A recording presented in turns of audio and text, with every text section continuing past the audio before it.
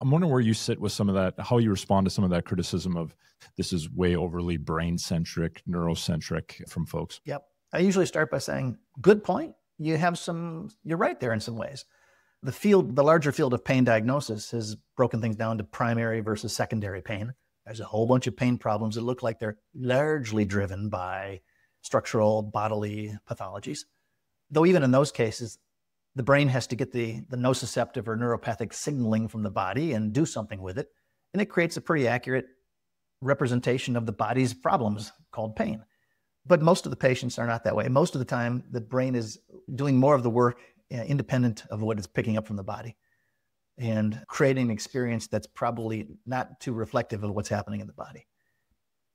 And so I don't mind starting there and seeing what can be changed, but being mindful that we might not be able to make, first off, I know we can't make the change in everybody. We can't make a brain-based shift in their pain.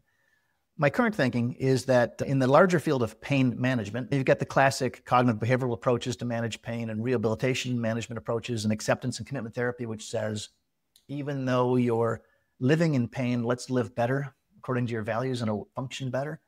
Those approaches might be best suited for people whose pain experience is largely being driven by bodily pathologies. I don't do much of this work with people with rheumatoid arthritis or inflammatory bowel diseases or neuropathic pains or sickle cell pain. Though even in all of the cancer-based pain, though even with those pains, there can be another component that shows up, which is more central, which is more brain-based.